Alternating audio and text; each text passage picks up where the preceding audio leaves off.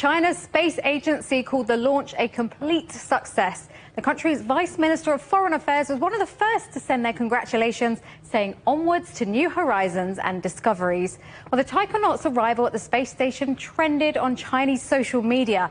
And as this picture dropped of the 3 existing and 3 new crew altogether, a hashtag which roughly translates to "there are now 6 Chinese in outer space," got more than 1 million views.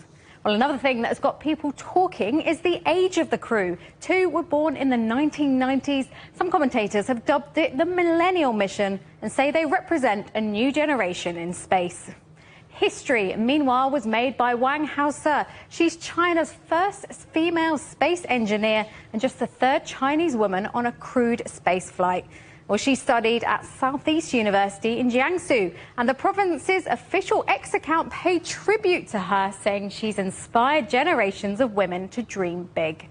The mission's commander, Sai Shuja, has actually done this before. This was him in December 2022 when he returned from the Shenzhou 14 mission 22 months later, and he's broken the record for the shortest interval between 2 space missions for a Chinese taikonaut.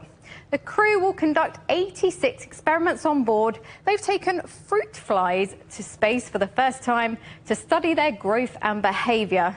And if you're wondering what life might be like in space, then these astronaut vlogs from the China Manned Space Agency's Tiangong TV give a good insight. Here's the Shenzhou 18 crew conducting experiments, and this one featuring the Shenzhou 15 taikonauts shows how they keep fit using a space bike and a space treadmill.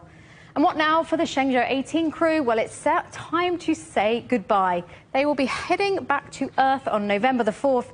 And to get ready for that, they've been doing docking training, they've been going over emergency decision-making protocols, and they've even been giving their space garden a final watering.